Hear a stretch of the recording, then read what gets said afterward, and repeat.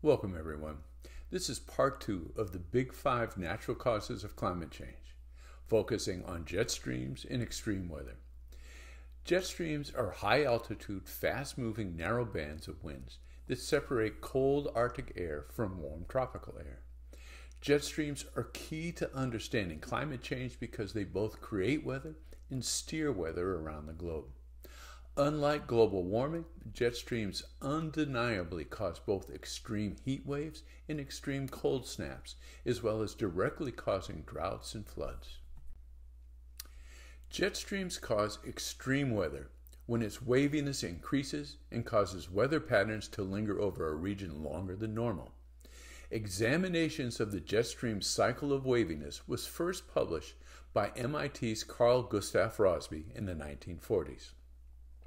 To honor his profound contributions to understanding atmospheric circulation and its effects on climate, wavy jet streams, as well as other wavy circulation patterns, are called Rossby waves. Rossby insisted that the jet stream's wavy patterns were essential for the planet to more efficiently achieve greater temperature equilibrium, as each wave's ridge transports more warm tropical air poleward, and each trough drives more cold Arctic air equatorward.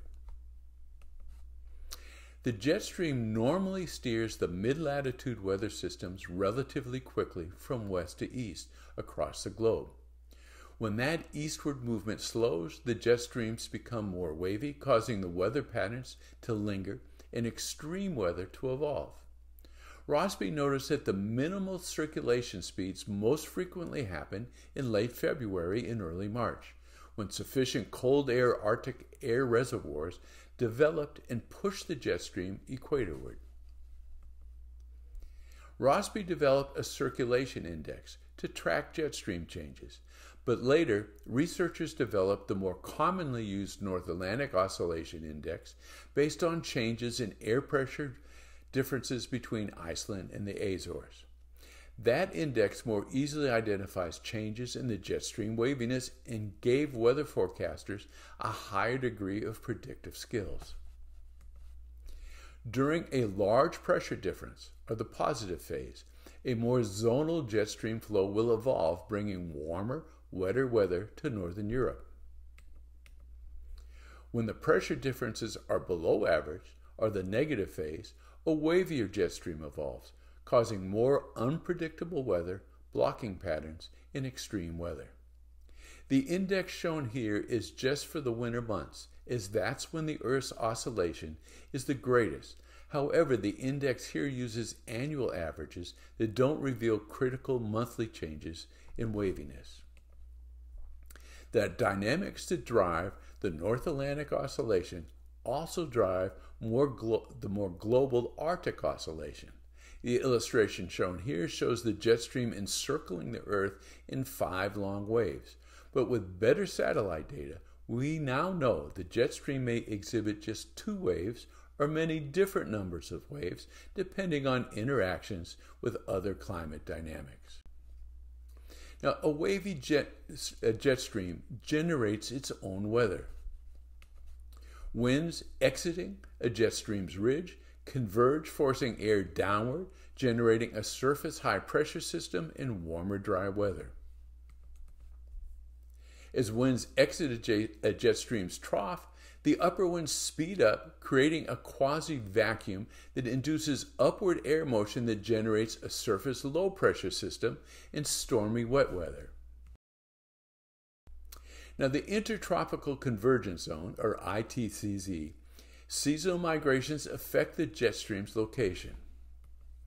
During our summer, the ITCZ and the jet streams move northward, inhibiting cold polar air from pushing southward, while also allowing more warm and moist air to migrate northward. Some of the observed global warming since the end of the Little Ice Age is due to the ITCZ's and jet stream's northward migration from its much more southward location 200 years ago. During our winter, the ITCZ and the jet stream move equatorward, allowing colder air to push southward, as well as increasing the jet's waviness. The dry high-pressure system forming beneath the jet's ridge pulls warm tropical air northwards on its western side, as well as promoting clear skies and greater solar heating. The low-pressure system forming in the jet stream's trough pulls colder Arctic air southward, as well as promoting cloudiness and rain. This dynamic partially explains why the southeastern United States has long been dubbed a warming hole. That warming hole gets obscured by temperature statistics that are averaged nationally and globally. However, a recent study shows that 34% of all USA weather stations with at least 70 years of data, represented by the blue dots, exhibit cooling trends, and most are concentrated in the jet stream's trough. Now, knowing that published temperature data, when the government falsely claims in its climate resilience toolkit that cities in the southeast are at risk due to heat from climate change, that false claim only generates mistrust for the government's climate science narratives. Now, aligning with Rossby's observations that the jet stream's greatest waviness occurs during the winter, when the reservoir of cold Arctic air reaches a maximum, the jet stream dove deep into the southern United States between February 12th and the 19th in 2021. Arctic air caused the region's colored purple to remain below freezing for over 160 hours. Now, global warming was unlikely to have had an effect, as that cold snap resembled the cold snap of 1899, also in February. Judging from San Antonio's 7 coldest temperatures, these extreme cold snaps happen every few decades. Now, just 4 months later, around the 2021 summer solstice, a wavy jet stream created a heat wave over western North America, causing Lytton, British Columbia to experience record-breaking heat from June 27th to the 29th. In line with expected temperature variations that wavy jet streams cause, while the northwest was baking, the southwest was cooler than normal. Western North America's geography appears to favor a wavy jet stream pattern. Now, British Columbia's previous heat record that happened in 1941 was also set in Lytton, giving the town the nickname of Canada's hotspot. The wavy jet stream induced a blocking pattern, here an omega block, causing the high-pressure system to remain over Lytton for several days, driving temperatures higher with each passing day. Now, a pseudo-science group called World Weather Attribution claimed their analyses showed it would be impossible for Lytton heatwave to happen without human-caused climate change. Similarly, clickbait media and alarmist scientists echoed the very same narratives, but the scientific evidence does not back them up. A recent 2022 peer-reviewed study shows that this region has been cooling for the past 30 years.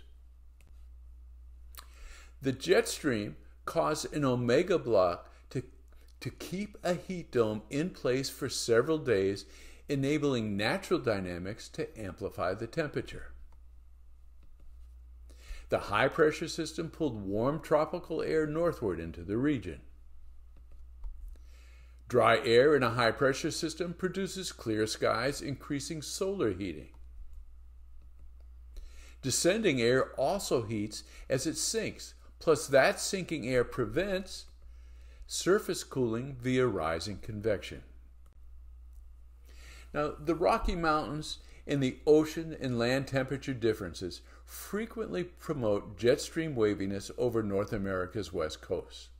Small disturbances in the jet stream's summer flow can quickly evolve into an omega block and a heat wave. The evolution of a fluid's looping flow is common in all the Earth's currents, be it water or be it air. My research with meadow restoration observed that evolving dynamic in meadow streams. Small differences in surface hardness causes small waves to evolve in the stream's channel. The wave's curvature alters the stream's speeds, which naturally amplify the waviness over years, and the stream erodes the banks to evolve into an omega configuration. Eventually, the waviness amplifies enough to cause part of the channel to break off from the main flow, forming stagnant oxbow lakes. Unconstrained by the land, the same natural flow dynamics cause eddies to pinch off from the main flow of the Gulf Stream in just a matter of days. Likewise, small disturbances of the jet stream cause omega blocks and eddies known as cutoff lows or cutoff highs to evolve in just a few days, no matter how climate is changing. In 1948, Rossby published that jet stream meanders frequently increase amplitude until troughs and ridges are cut off from the main current. A recent 2022 peer-reviewed study illustrated just how the omega block evolved and enabled the record 2021 heat wave in Lytton. The column to the left shows how the jet stream evolved from a relatively straight west to east flow on June 22nd. And by June 24th, a looping wave and omega block formed, and by June 26th, the loop was ready to cut off from the jet stream flow. The column on the right shows how air temperatures changed, and the author stated, an upper-level atmospheric blocking snatched a warm pool of air from the lower latitudes. Now, El Niños alter a jet stream's flow by warming the eastern Pacific's surface temperatures. The increased convection also initiates a train of alternating high and low pressure systems that can amplify or reduce a jet stream's waviness elsewhere. During a La Niña, colder eastern Pacific waters amplify a high pressure system that forces moisture-carrying westerly winds northward, causing more drought in California and the West Coast. It is likely that decadal changes in the jet stream's position is partially driven by changes in the El Niños and La Niñas. Now elsewhere, Greenland's heat waves and melting ice sheet coincides with the decreasing North Atlantic Oscillation and increasingly wavy jet stream, which caused a high-pressure system to sit over the ice sheet and increase solar heating. The 2017 Hofer paper demonstrated that a wavier jet induced less clouds that increased surface melt, the red curve. The clouds allowed more summer solar heating, represented here by the orange curve, and labeled JJA, the June, July, and August shortwave downward radiation. Although the increased solar heating also increased the amount of long-wave infrared radiation, the lack of clouds caused a reduction in net greenhouse warming, causing a steady decreasing effect on ice sheet melting, represented by the purple curve.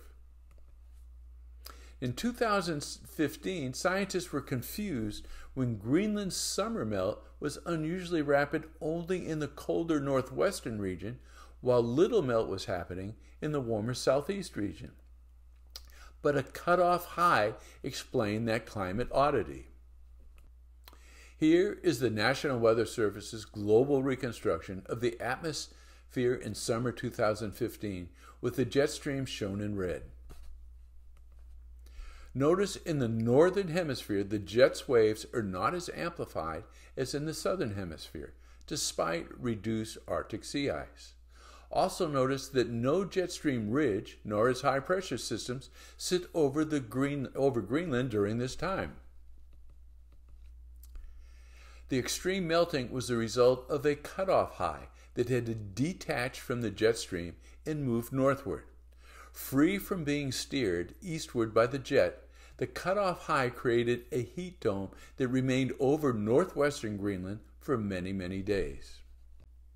Now, also in 2021, Western Germany experienced extreme flooding in July, driven by a jet stream's cutoff low.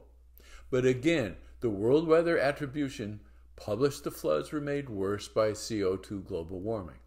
And again, that claim was echoed by clickbait media and alarmist scientists. They all offered the same irrelevant narrative that in a warmer world, the air holds more moisture to produce extreme rainfall. But the real cause was the dynamics of a cutoff low that concentrated the moisture in that region for days. Cutoff lows are called Weatherman's Woes because it unpredictably causes extreme weather. The cutoff lows form from the same naturally evolving fluid dynamics that cause cutoff highs and omega blocks. In this weather map, notice only at the center of the cutoff low is there enough abundant moisture, indicated by the red color, to promote the heavy flooding.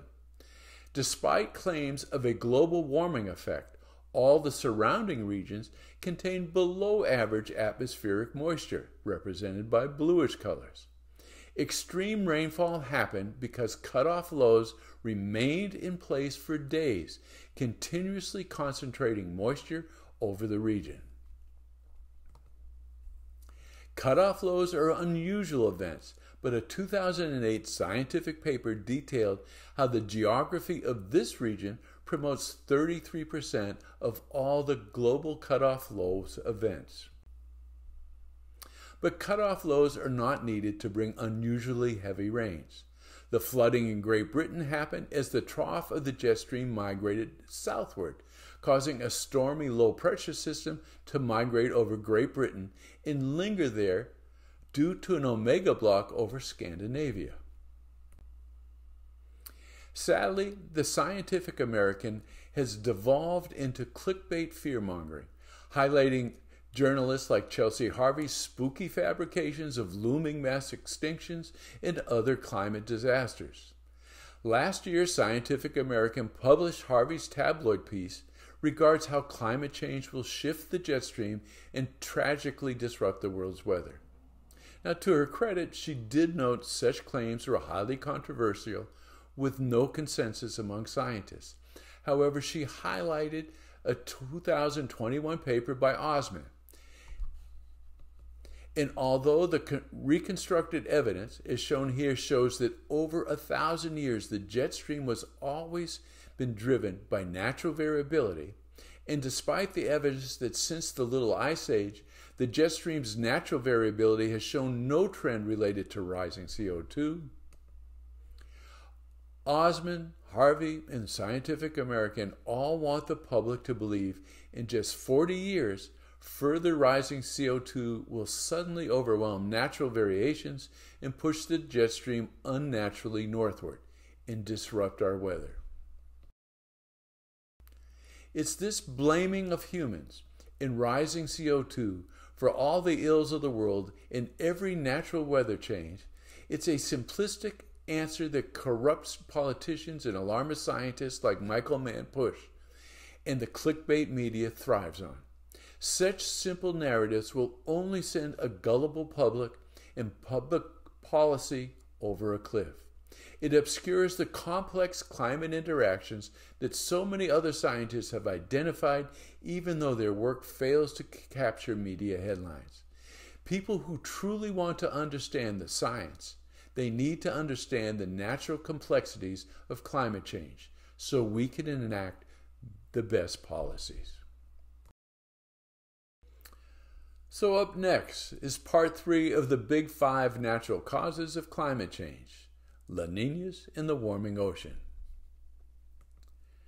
So until then, embrace renowned scientist Thomas Huxley's advice that skepticism is our highest of duties and blind faith the one unpardonable sin. And if you appreciate the science clearly presented here, science rarely presented by mainstream media, then please give it a like, give it a share, or copy the video's URL and email it to friends. Subscribe to my channel to see all upcoming videos and past videos, or read my book, Landscapes and Cycles, An Environmentalist Journey to Climate Skepticism. Thank you.